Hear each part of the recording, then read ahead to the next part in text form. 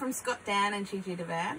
I'm here today inside our new Jaycoeagleoutback Eagle and what's his name? Chichi! Oh, that's why you're called Scott, Dan and Chichidevan. Awesome! Yes, that's right. Who are those furry creatures behind you? This is our furry creatures. Monty at the front, he's a Staffy Cross Shih Tzu, and Rosie is at the back. Can you see her? Oh, she looks like she wouldn't be at all mischievous. So this is Rosie, and she is a Kelpie Cross.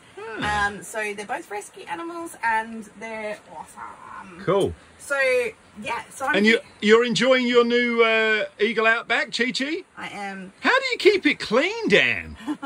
So I'm here today to talk to you about our new. Actually, no, I'll tell you the story about why we decided to get the new something. So we were in here like setting it up and stuff, and the dogs were coming in and out getting used to it, and so we noticed that obviously there was a lot of fur because of these guys, and there's a bit of dirt. So we thought, okay, let's have a research into some vacuums, and yeah, so I came across this awesome vacuum. It is a Makita DCL-180, and what is so awesome about this is that Scott has these really cool batteries which are a part of his tool collection.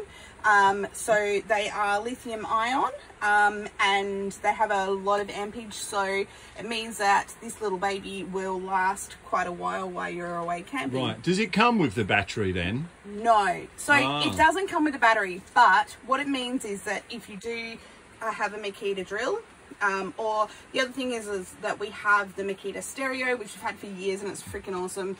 So we use these batteries with the Makita stereo when we're camping. So in other words, what you're saying is if you already have the existing tool set of Makita stuff that use the LXT lithium ion batteries, then this little beast is a bit of a bargain. That's right. Okay. Yep. So it comes with this little sucker.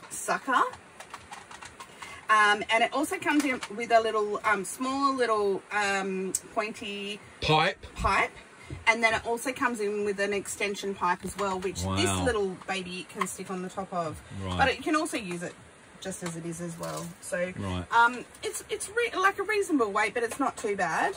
But it's really awesome. So I'll give it a vacuum. It's pretty clean in here at the moment, but just so you can hear the noise level and sound of it, there's a bit dirty down here. There's a rock down here.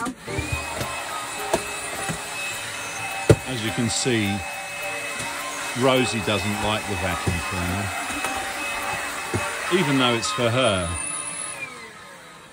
So yeah, so you can hear a little rock in there. It's great. The way you clean it is you untwist it. I won't obviously. You will. Drop all. Well, actually, that's the beauty of that, is you just dropped all the shit on the floor, so now you can actually show a really good test of you sucking shit up off the floor. I can totally do that, but you can seal the dog hair there. Oh, we can seal the dog hair. Thank you. I'll put it back together. You know, maybe because you're jamming all the shit in the seal. Yeah, that's right. Doesn't matter. That's how tough and hardy it is. See, as you can see, it's doing an amazing job.